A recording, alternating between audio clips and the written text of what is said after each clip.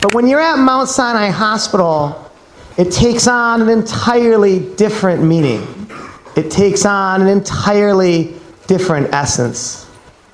It's a difficult thing to have to pray for your life. It's even more difficult to have to pray for the life of a loved one. Nights are the worst when you're in a hospital. There's a certain intense quiet that evaporates all that exists. You feel an incredible pain that simply doesn't allow for you the opportunity to sleep or to get any rest really whatsoever. After a while, you start to learn the codes, and you start to become aware of the people on your ward who will no longer be there with you the next morning, who have made that transition. Yes, it's a difficult thing to pray for your life. And it's a difficult thing to have to pray for the lives of those who you truly love. We ask ourselves an eternal question. What I love about being in this community and what I love about spending time with folks in this community is a writer once penned, "Why is it that heaven is too crowded with angels tonight?" We ask ourselves the eternal question, why is it that bad things happen to otherwise such good people? And why is it that there are some who come to know a greater hardship or a greater challenge or a greater difficulty than others can possibly imagine or even remotely comprehend? When you're in a hospital, the world goes on without you. Everything seems so distant. People, activities, life. All the things that you used to know and that you used to experience seem so far away. All those things that defined who you were as a person, your friends and your family, your employment, it seems so far removed. The most difficult thing is when you come to realize how much the world is moving on. You watch the news, you read the newspaper, you talk to people on the phone. You come to realize that the world is simply moving forward. But you're not. You're more isolated. In a hospital, time simply feels like forever. It feels like nothing ever moves. You realize how fast life is. And you realize what it's like to no longer be a part of it or play any role in it. Yes, so why is it that the streets of heaven are too crowded with angels? And why is it that there are some who come to know a greater hardship or greater struggle than others? And why is it that bad things happen to otherwise such good people? This is a story I always share because it comes to be so relevant. We were talking about what were the qualities that go into being a good judge. People said if you want to be a good judge, it's all about your academics or your intellectualism, your ability to research and to write and to publish. I remember responding by saying that none of those things really matter. When asked what qualities I felt went into being a good jurist, I responded by saying it is our life experiences. See, I've come to believe that Hashem gives us our experiences for a reason. He gives us our experiences for a purpose. But I've also come to realize is when you spend a lot of time in a hospital, the way I have, hospitals take on their own life. They take on their own essence. They have their own energy. There's a unique universe that you can find within a hospital that exists nowhere else. And what you come to find is that ultimately, the experiences that we are given do not require us to always have to be happy. So often people will say, oh, life is about finding happiness. Life is about finding joy. Life is about smiling. And what Bikur Cholim teaches us, when you have the opportunity to visit folks like me who were in a hospital for an extended period of time, is that as you go through your days, it's not always about happy. It's perfectly okay to be sad. It's perfectly okay to be frustrated. It's perfectly okay to be disappointed. It's perfectly okay to be angry. It's perfectly okay to voice your anger and frustration with Hashem. These are all things that are completely appropriate. These are all things that are real. These are all things that are part of being a human, that are part of being a person. We don't always have to be joyous. We don't always have to be happy all the time.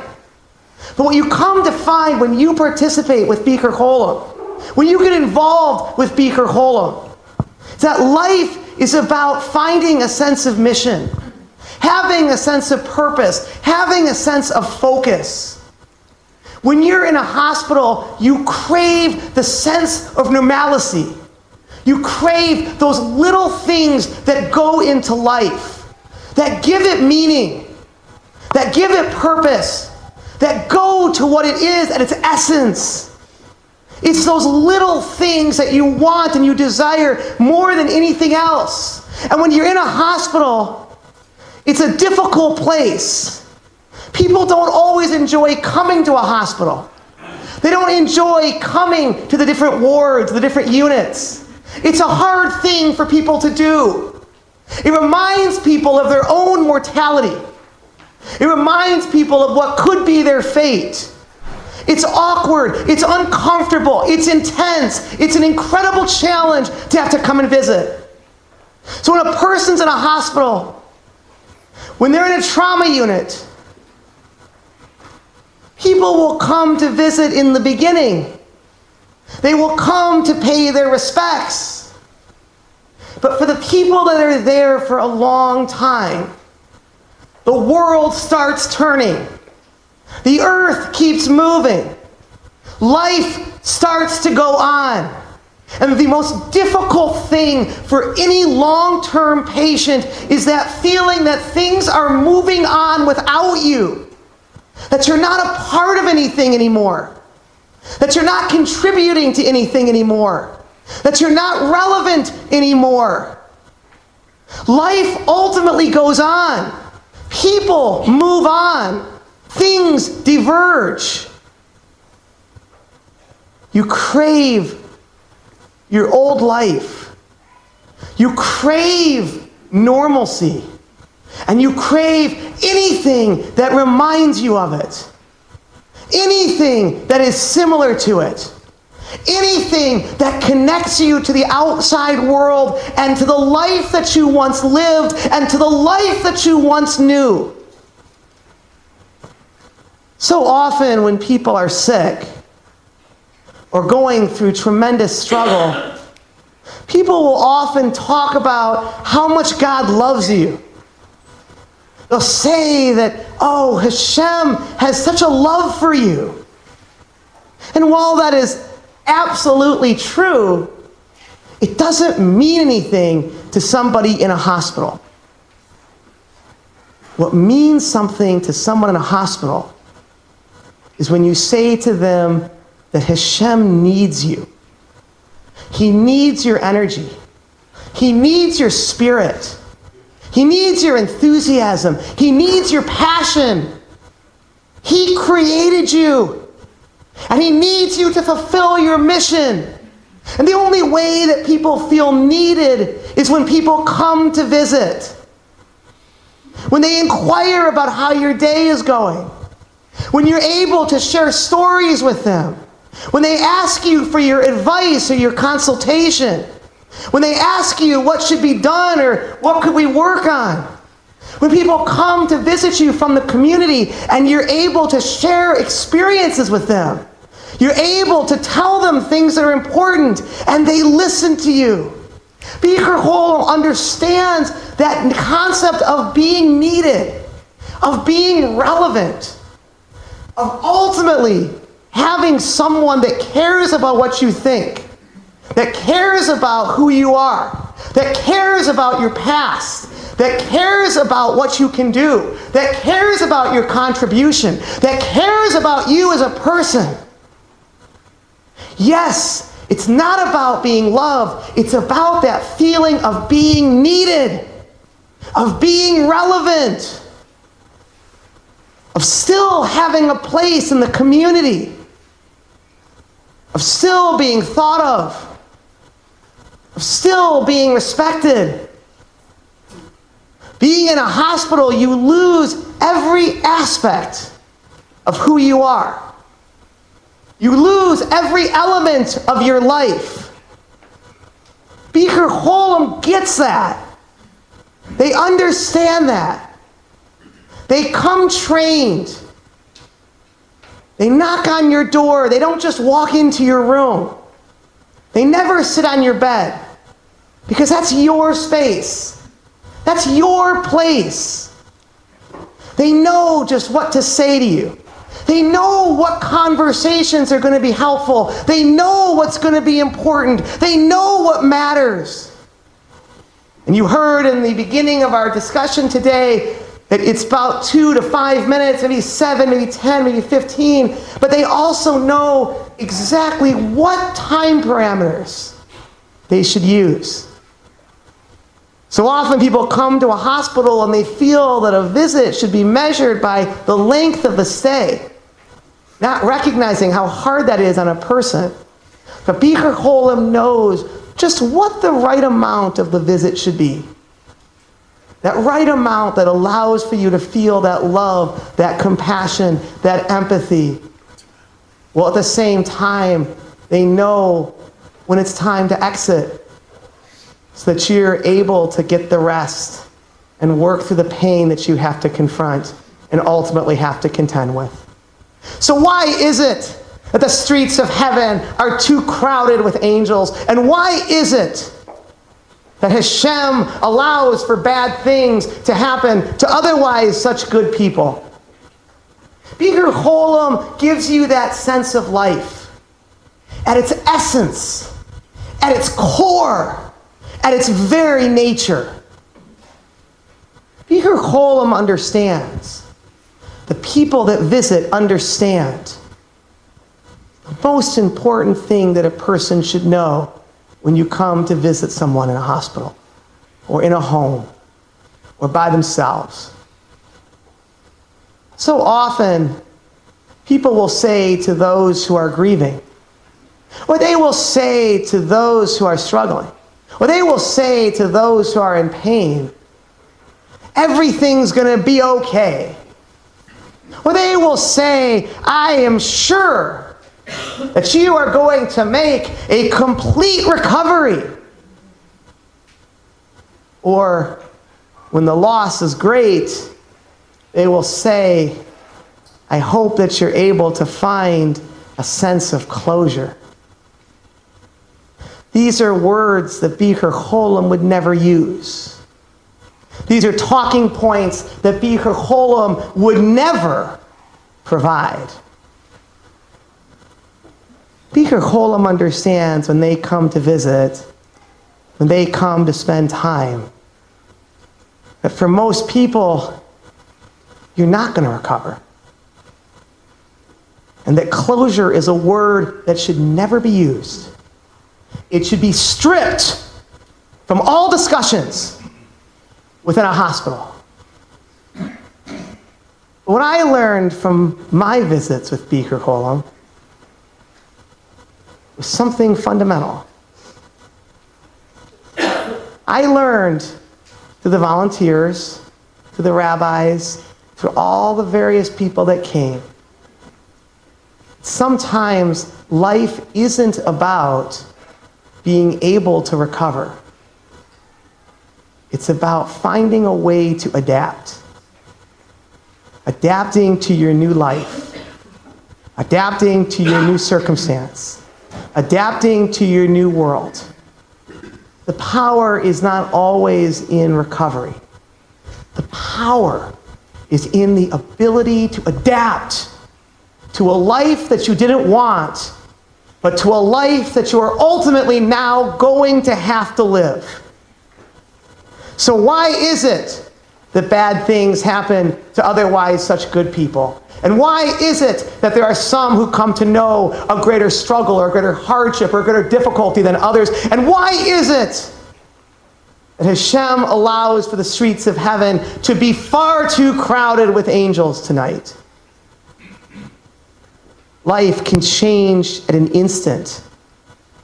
It can change without warning. It can change without notice. And it can change without hesitation. Now, I have been blessed in my life. I've had the opportunity of completing 24 marathons. I've had the opportunity of completing a full Ironman competition. For those of you who are unfamiliar with the Ironman, it is a 2.4-mile swim, followed by a 112-mile bike to be completed by a 26.2-mile run. The rules of the competition are quite simple. If you stop, if you rest, if you take a break, you run the risk of missing a cutoff. If you miss a cutoff, you will be immediately disqualified from the competition. If you finish at 12:05 instead of 12 o'clock, it is like you were never even there. 2 years of effort, work, and training will literally be for nothing. Yes, we love Shabbos. But you know what? When you're in Mount Sinai, Shabbos takes on a different meaning. I want you to picture, if you would, the feeling you would have as you dive into a frigid body of water. The water temperature that morning of Lake Coeur d'Alene was 55 degrees. Imagine swimming in total darkness, not having any idea where you're going or where you are. Getting kicked in the face by all the other swimmers, and being blind, unable to brace for the ensuing impact. Trying to surface, but you can't because there's other swimmers above you. And lastly, the rope that connects you to your guide becomes entangled and ensnared with other competitors, so ultimately, it becomes constrictive. And as the rope constricts, it starts taking you below the surface. And as you go below the surface, you can't get oxygen. And as you can't get oxygen, you start to drown. When you spend time in a hospital, when you spend time in a nursing home, when you spend time with someone who is sick, when you spend time with someone who is challenged, when you spend time with someone who is infirmed, you come to realize something significant. You come to find that that gives you the connection to Hashem that we all look for. That allows for you to understand and relate to who Hashem is, to how He works, to what He does. Because you come to find that that's when miracles happen. When you feel that drowning sensation, you feel that sense of hopelessness. You feel that sense of fear. That's when you come to find that that's when miracles occur, because that's when you come to find that ultimately, if given the opportunity, the body can disconnect from the soul. And once that disconnection happens, you realize that it's always the infirmed. It is always the mortal. It is always those who are in pain. It is always those who know struggle. It is always those people whose spirits and whose souls have a resilience, have a strength, have a power, have a purpose, have a mission, have an essence that allows for them to pierce the heavens. So why is it that bad things happen to otherwise such good people? And why is it that the streets of heaven are far too crowded with angels? Life can change at an instant. And it can change at an instant for all of us. It was a beautiful day in New York Central Park. Now, I've memorized the loop that serves as a circumference of the park, so I'm able to walk unescorted, independently, without a guide. As I walked in the pedestrian lane, in an area that you all know well, and you get to the bottom of the hill at 91st Street, a bicyclist was traveling at a speed of in excess of 35 miles an hour. And due to such a high rate of speed, he was unable to maintain control of his bike. And in doing so, veered into the pedestrian lane where I was walking and struck me directly in the back. At this point in life, I was in perfect condition. I had used athletics to cope with my blindness. I had used athletics to find my strength, to find my purpose, to know my mission, to realize my potential. But a 35-mile-an-hour impact is catastrophic. This required over 10 weeks of hospitalization at New York's Mount Sinai Hospital. See, Joeygphoto came the first day. The first day, when you're a trauma patient, Joeygphoto was there. See, Joeygphoto plays a significant role in every aspect of a person's life when they're in a hospital. Yes, the world seems so far away. Your life seems so distant. Life is never about big things. It is only about the little. A person like myself, 17 marathons, a full Ironman, could do nothing for himself. You're angry and sad at the same time. You feel a sense of hopelessness. You miss being a part of things. You miss what it's like to have a Shabbos meal. You miss what it's like to go to a restaurant. You miss what it's like to go to your job. You miss what it's like to ride on a bus. You miss what it's like to go in a taxi. You miss what it's like to feel fresh air. But what you miss the absolute most is human connection. You miss people. You miss socializing. You miss touch. You miss companionship. You feel like you're just left out. You feel like you're forgotten. You feel like you're incidental. You feel like you don't matter. You feel like everything is going to simply move on without you. It's never about the big things. It is only about the little. You miss what it's like to use the bathroom. You miss how it feels to take a hot shower. You miss that feeling you have to sleep through the night without having to arrive at an indescribable level of pain. You crave those small things in life. You crave people. You crave someone asking you how you're doing. You crave somebody bringing you food. You crave warmth, energy in life. Oh yes, we love Shabbos. But at Mount Sinai Hospital, Shabbos takes on a whole different thing. Because Shabbos is when Joeygphoto comes. It's when the hallways are packed with people. It's when the nurses are overwhelmed. When the synagogues let out. And young and old alike besiege the hospital. Up and down the staircases. All throughout the wards. You hear life. You see joy. You feel that energy and that excitement. Time stands still in a hospital. There's nothing to do but to feel your pain, and to wallow in the sorrow that comes with what is going to be your predicament, what is going to be your future, what is going to be your prognosis, what is going to be your life.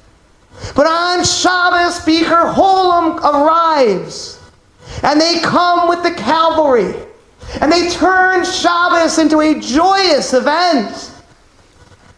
They love coming. They love visiting. And they just have this exciting energy that reminds you of why your recovery is important. They connect you to the outside world, and they allow for you to begin working on your rehab, to start facing your pain, and to take on your recovery.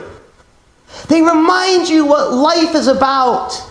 They remind you why you have to get back into the world. They remind you that the life that you once had is waiting for you. And they remind you that you have never been forgotten, that the community always remembers, and that you are still embraced. But most importantly, they remind you that you are not just loved, but that most importantly, that you are desperately needed.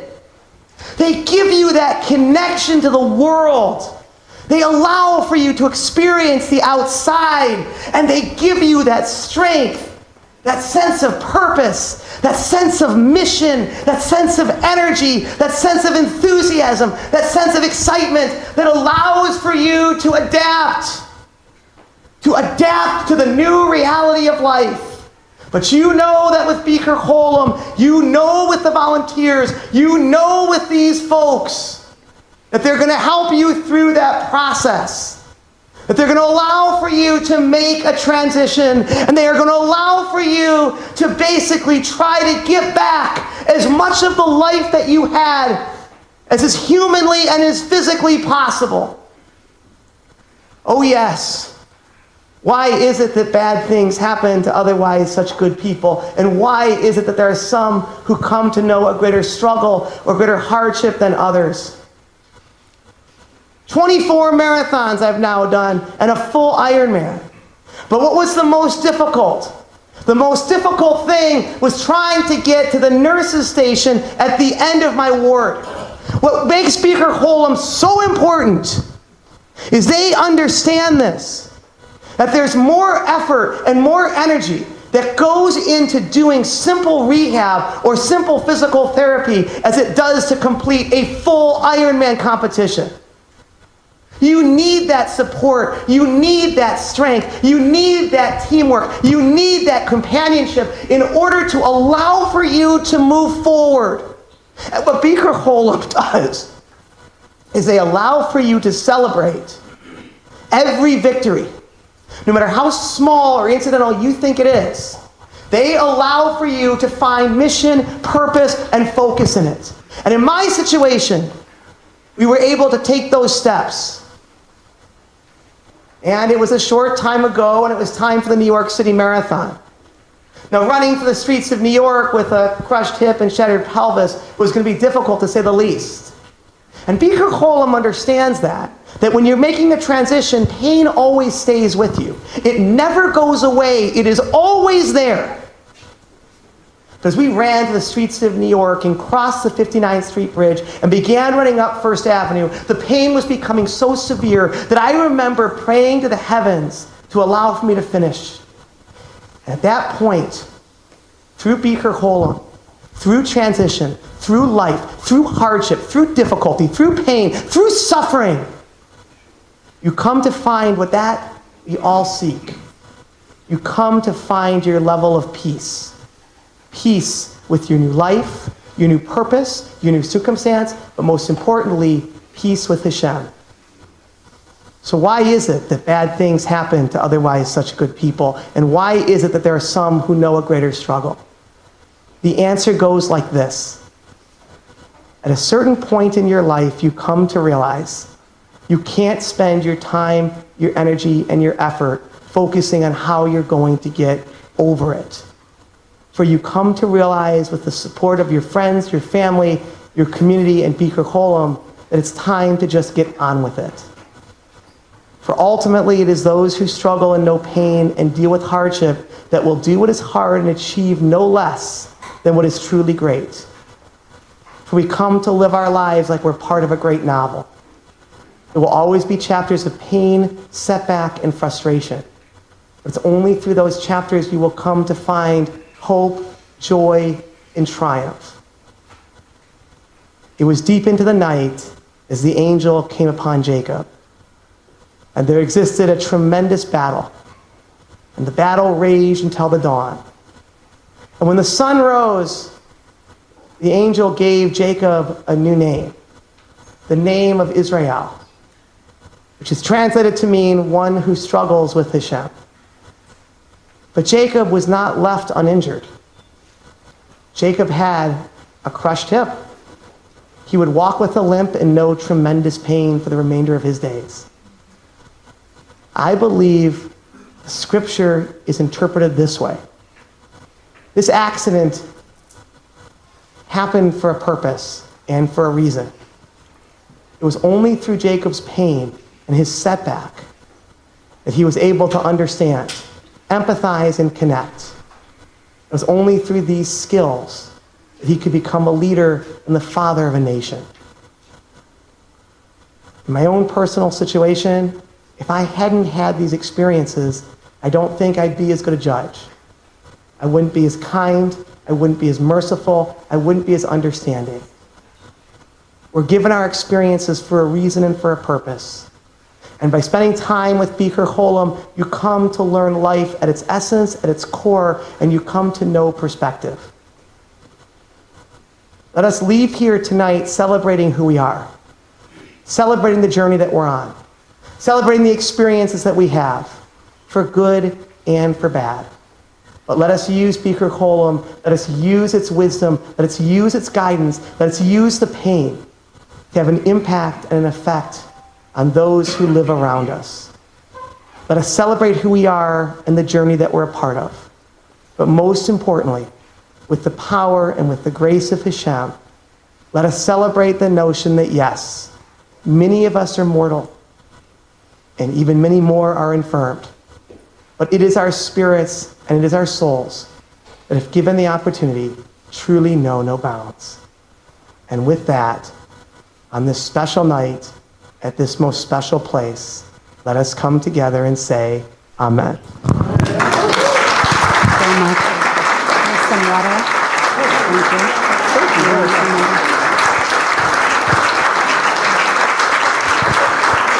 Thank you so much for your inspirational words. And thanks again all for coming. We have dessert still. We have the gelato cart. Here are the raffle prizes. We're going to draw the raffle in about 10-15 minutes. If you have your name and phone number, you don't need to be present to win. But we have jewelry that's here and the watches. We have a $50 gift certificate from Sylvia's, a $50 gift card from Grand Cafe, $50 gift card to Soho Asian Bar, $50 gift card to Soho Kosher Deli, $54 gift certificate from Levy's, a $100 gift certificate from Koosh, a makeup session, a teeth whitening session, a potato kugel from Heidi, the kugel lady. Joey G has a photography session. Hana Salama has a facial, and Zombek Orthodontics has a Sonicare toothbrush. So if you want to buy raffle tickets, we're going to be walking around, or there's a table here. Also, Faye lost an earring, and she found it, okay. And if you only got one raffle ticket, but you were two people, please come get another raffle ticket and enjoy the rest of the evening. Thank you.